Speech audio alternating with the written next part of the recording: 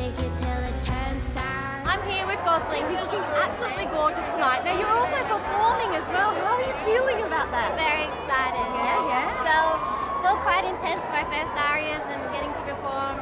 Feeling very lucky. And you're of course performing with 360 in such a huge song. Did it take you by surprise at how amazingly well the song has done? Yeah, definitely. We recorded that song almost 2 years ago now, and it was just a fun little project that I wanted to be a part of, to be in a different genre and play with someone from the hip-hop side of things, and then it turned out to be such a good thing. And now here you are, the 2012 Arias, about to perform in front of all these people.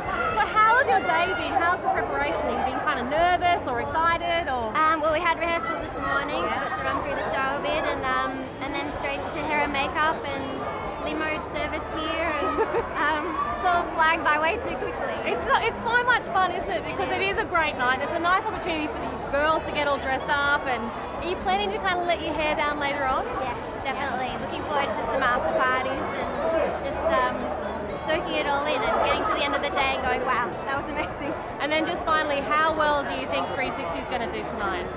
I hope he does really well and wins all of the awards that he's up for, because he deserves it. He's had a massive year and he's done a really good job. Well, lovely to speak with you, Gossling. Enjoy your night. Thank you very much.